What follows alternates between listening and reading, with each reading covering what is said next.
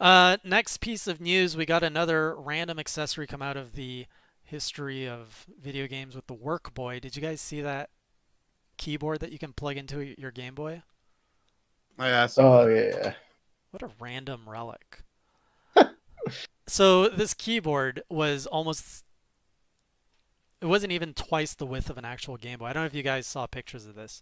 Actually, let me get this up on screen here for you guys. Just get rid of this let me get rid of this random ad of shaving legs. Um, What? I don't know. Nintendo enthusiasts, they have weird ads.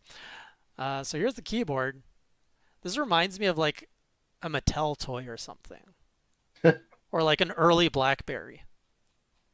Really It's like chunky. everybody was just trying to cash in on it. Did Yuck.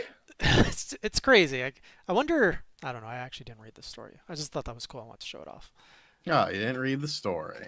Proper journalism here. I'm not a journalist, and I've never You claimed don't to be own it. one. You don't own it. You don't run a website. I run a website, but I don't pretend we're journalists. It's a community-driven website with community contributors, and we are all hobbyists. Not the next Is that journalist. specified anywhere on It your is if you website? read the letter of the founder, and I'm also going to make it more obvious now because you're assuming Un- things. Unbound Studio. I thought they were gone. Still open.